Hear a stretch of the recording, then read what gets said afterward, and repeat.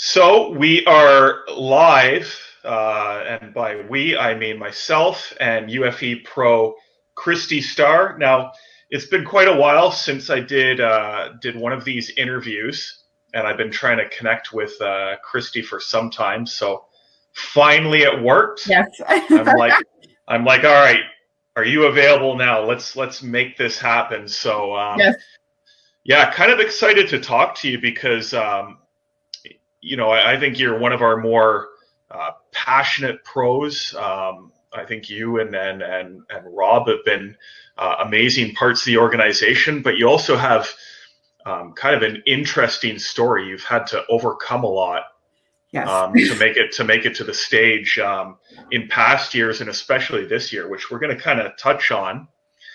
But first, I kind of wanted to ask you, how did you find UFE in the first place, and what, like, you were a competitor with OPA before, right? Yes. So it's now CPA, but it was called OPA back in the days.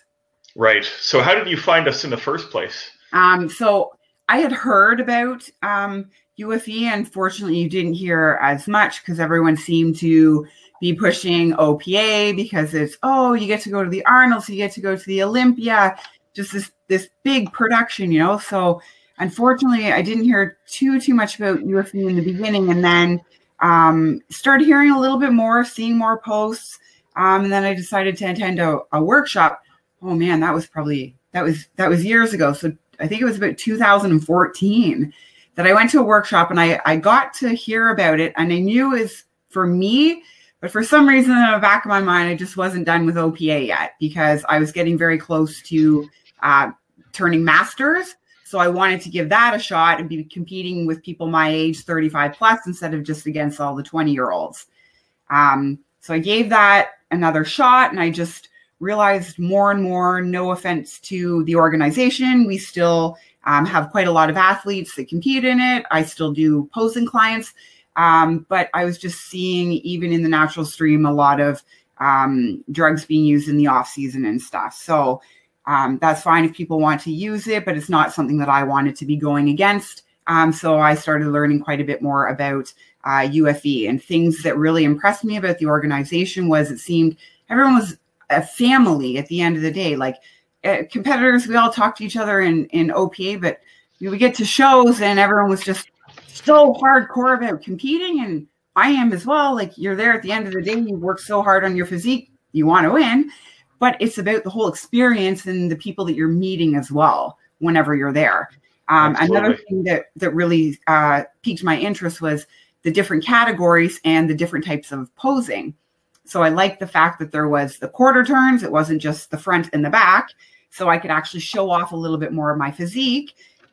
Fitness model was fun because you get to do the costume round with it, as well as the bikini round. So now you're getting on stage twice. And my favorite, I am a bikini girl to heart, but I absolutely love the fitness category for females because I love getting up on stage and flexing. That means the world to me. Doesn't matter what place I come in, but just getting to flex and show off that physique on stage. Like, how amazing is that? So that really pulled me in, seeing those different categories and stuff. And I went and saw a show. It was Dave's show, and just, wow, the audience screaming, just the energy that was at it, how friendly everyone was. Great show, great announcing, good physique. So it came down to, did I want to go to nationals that I was qualified for with OPA, or did I want to make the switch over to UFE? And that's what I did. So that was in May 2017. I jumped on stage, did my first competitions with UFE, became pro at that show, and absolutely loved it and have not looked back. Amazing. And we're going to kind of get to the World Championships in just a bit. But you competed in the World Championships last year, and that show brings competitors from all around the world onto the stage. What was that experience like for you last year? So I've done it 2 years now. This will actually be my third year doing it. I look forward to it every year. I'm already planning for next year even. But it's just such a good experience because like I said, it is a true family. And there's people that I talk to from the States. There's people I talk to from other provinces in Canada.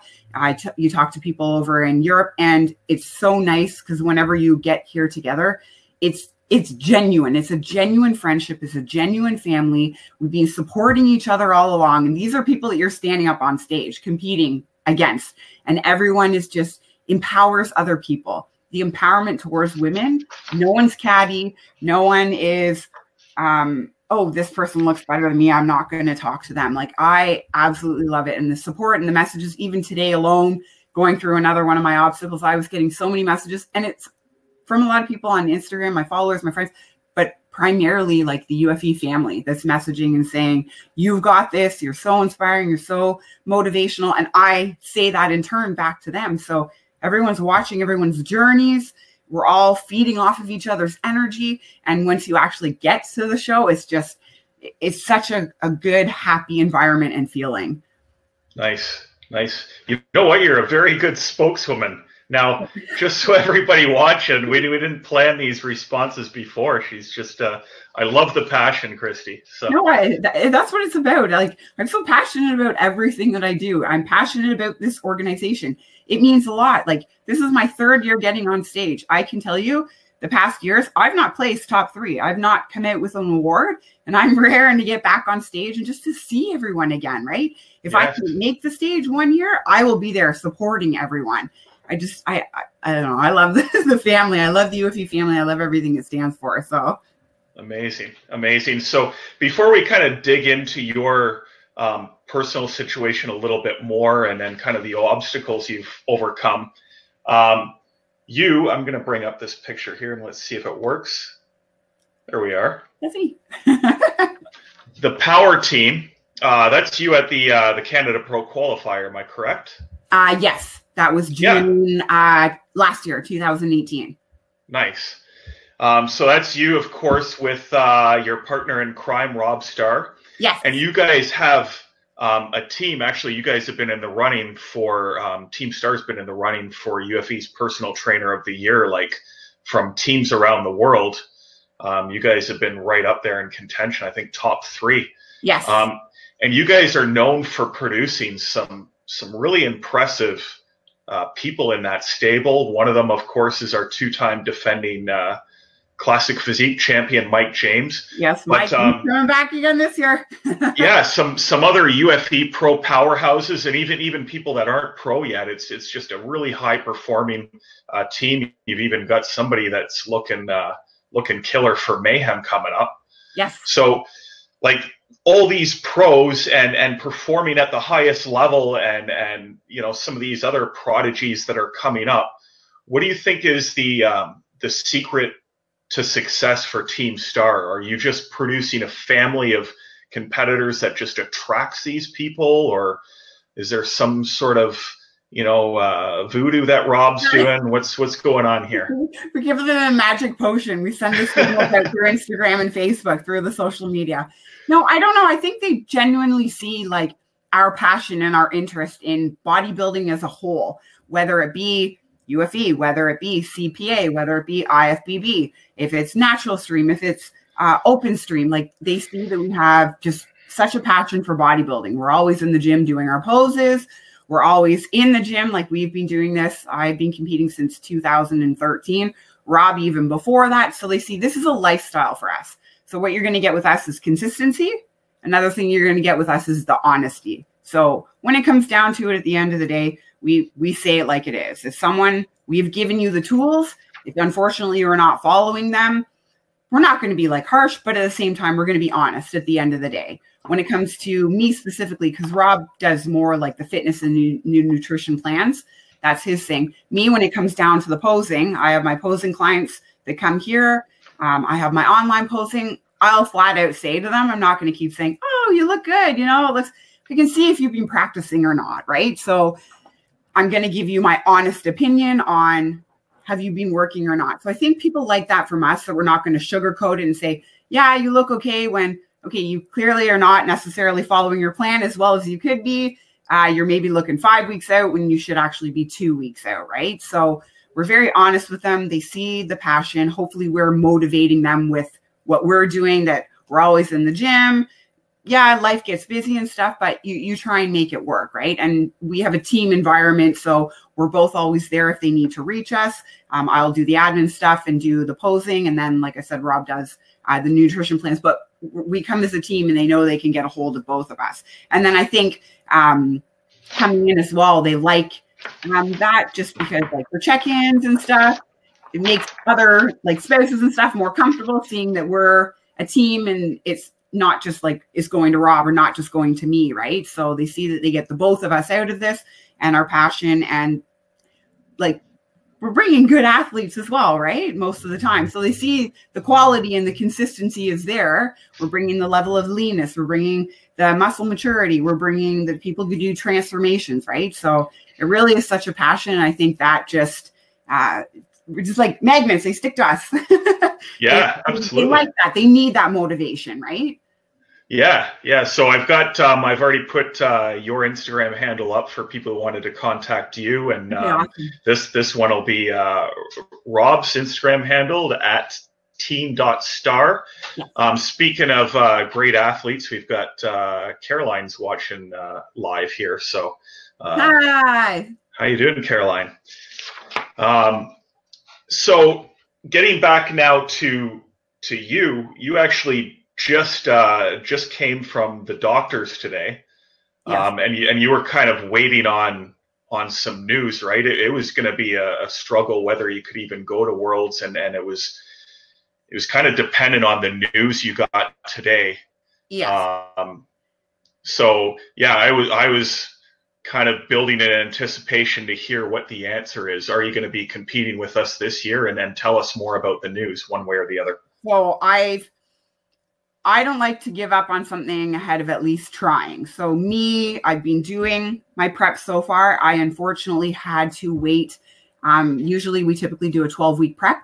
I could not start this time until I was only going to be able to do a 10-week prep because I had to get the okay from my surgeon, my jaw surgeon, that I would be okay to do the diet, to do the heavier physical training and that it wouldn't take a toll on my jaw. So the surgeon that I'm talking about that I had to get the clear from was my jaw surgeon. So in April, I had bilateral, so I had a double jaw joint replacement.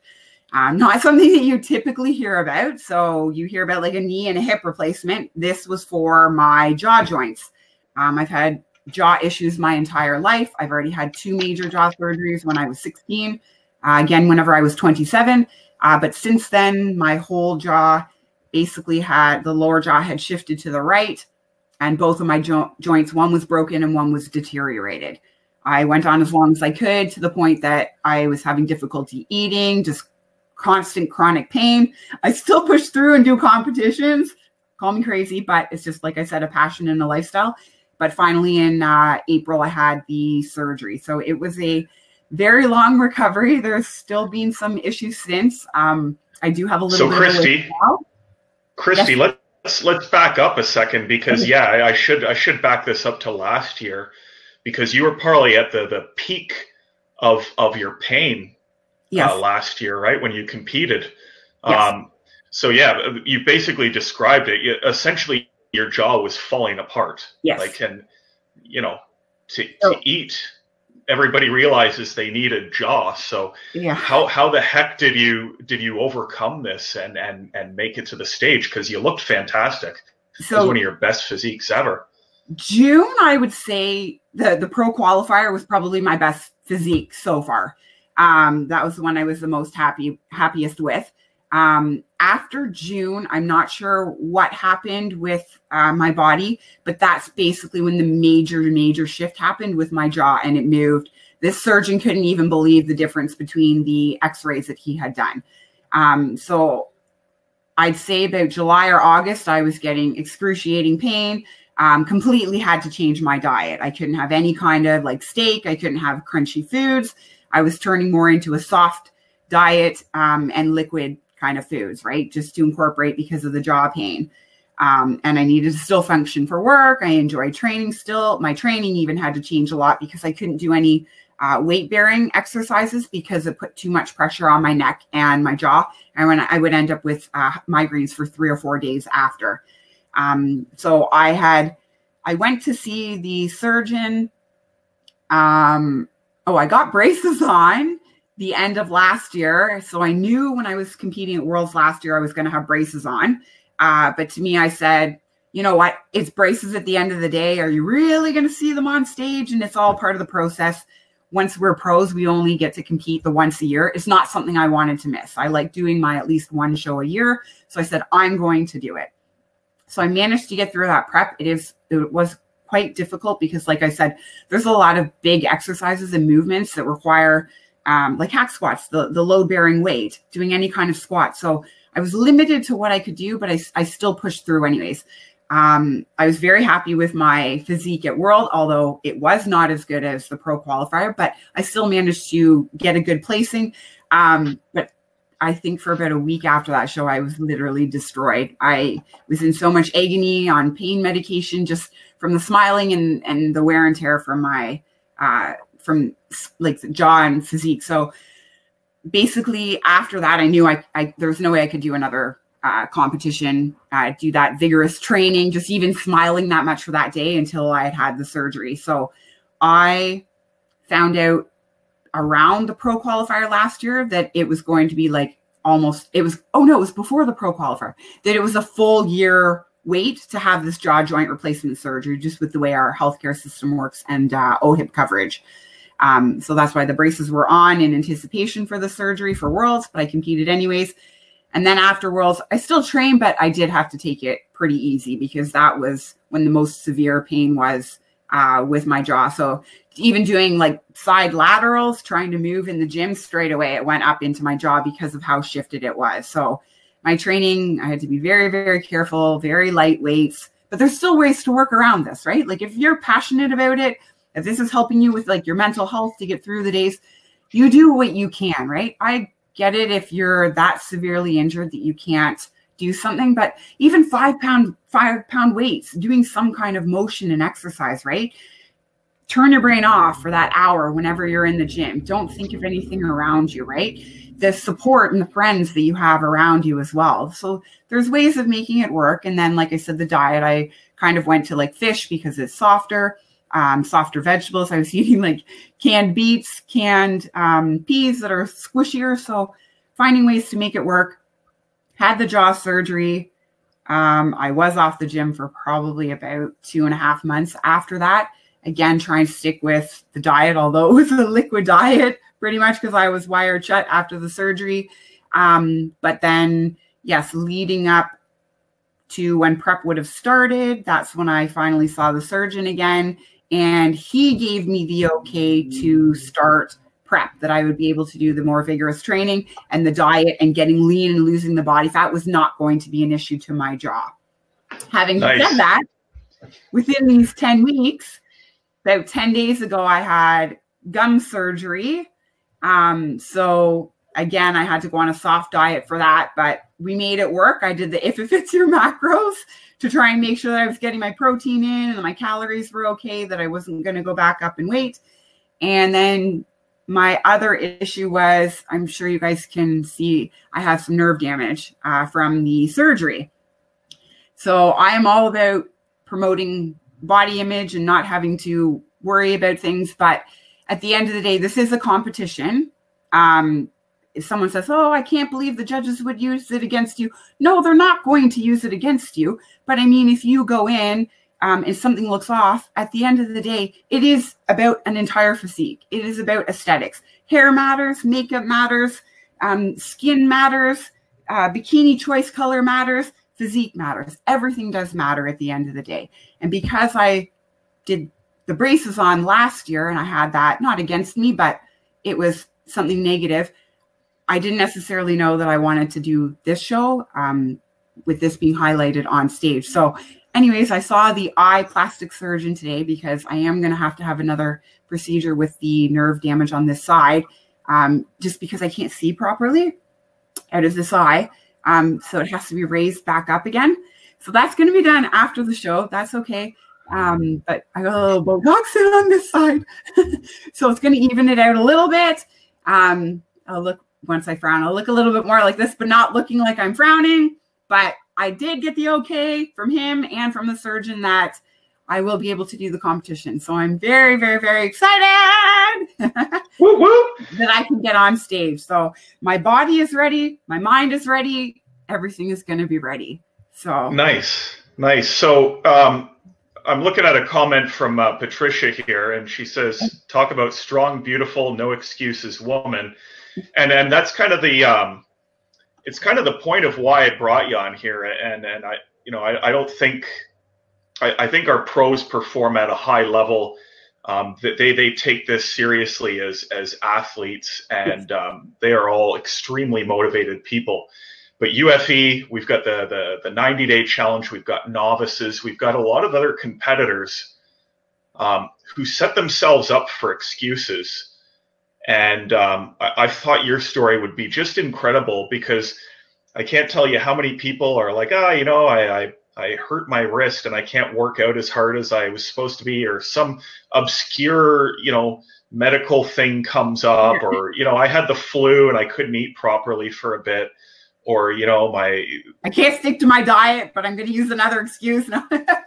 Yeah. So all these excuses come up, and I don't want to like attack anyone's individual excuses, but what I wanted to do with your story here is just share like the passion you have. There's, a single-minded focus. You want to do something, and you're going to do whatever it takes to get there. And I think a lot of people can just learn from setting a goal and sticking to it no matter what. Now, at some point, the doctor could have said, you know what, your jaw's falling apart. There's nothing we can do. And then you're kind of, out of luck. Yes. But in your case, you did whatever needed to be done. The doctor at least was able to fix stuff. You've got obstacles even now with the nerve damage, and you're like, heck, I am going to try and make it to the stage no matter what. And I just think it's so inspiring, and I want a lot of people to just listen to these challenges, just think about what you were going through, and kind of apply it to their own situation. And some people, have real valid excuses, but I just thought this would be very inspiring for not just for women, but for men and women who are going through something and just need to kind of be like, what, if I've got a single-minded focus and I'm dedicated to my goal and I'm passionate, I'll do what it takes to reach that goal, and then you've committed to yourself and you make these shows, and that's why I'm just very proud to have you as one of our pros. I think yourself and Rob are some of our best advocates. So, and I guess what I'll close out with is going, kind of asking what are your plans now for competition? You alluded to you're competing this year and next year. What are kind of your overall plans and your goals with placing and the industry in general? To win. No. Good one. This year and step on stage, having overcome all this, and win. That is my goal. I always say, I'd like to get top 3. I would like to win this year. Awesome. At the end of the day, I will be bringing 100% my best physique. 100%. So obviously, I would like to get on stage and win. I like the experience regardless, but I would like to get on stage and win. For next year, the reason I said I'm actually looking forward to next year is because one of the things that we found out recently is UFE for next year is going to be having the Masters category at 40 plus for pros. And I turn 40 next year. So that has me super excited. Now I think I missed it by literally a month. But that's okay. 2021. There you go. Like I planned that far ahead. Nice. That's amazing. So yeah, you're going to be competing at the UFE World Championships November 9th in Toronto. So people can get their tickets to watch you. You'll be in the 6 p.m. pro show. Yes. Along with your partner in crime, Rob Starr. And our team. What's that? And our team. And the team, yeah. And then killers. And you've got the defending champion in the house, which is going to be exciting to see if he can. I guess this will be a three-peat if he can do it. That it would be. Yeah, so that'll make him one of our winningest pros. Yet? We've had a three-peater. Okay. And we've had one. We've only had, I think, 3 or 4 three-peaters. Yes. And we've only had 1 four-peater. So he's got this year, and then another one. He's coming. So it's going to be so it's going to be an exciting show. You're there to win. It's going to be exciting to see how this all turns out with you on stage. Yes. And there's lots of members of Team Star that we shouldn't overlook, so people can check out the Team Star Instagram. And of course, people can buy tickets to watch all you guys compete November 9th. It's at the CBC Glengold Studio, ticketscene.ca. So thank you. I'll post the link as well. Now that I'm 100% doing it, I'll post the link on my Instagram as well. Awesome. Well, Kristy, thank you so much. I think it's been very inspirational to hear your challenges and how you've overcome, and I'm super excited. I was nervous up until today, figuring out, is she going to be able to compete or not? Yes. And I'm glad the news was good for you. So I know, and I'm glad it came on today's date doing this. It's exciting. Awesome. So we'll see you and one of your proteges at Mayhem. We have 3. Oh, 3 proteges. 3, yes. Amazing. So we'll see them at Mayhem this Saturday. Those tickets available at Ticket Scene as well. And then we'll see the woman herself live in Toronto, November 9th. Ticketscene.ca for the tickets. Awesome. Thanks again, Kristy. Okay, thank you. Okay.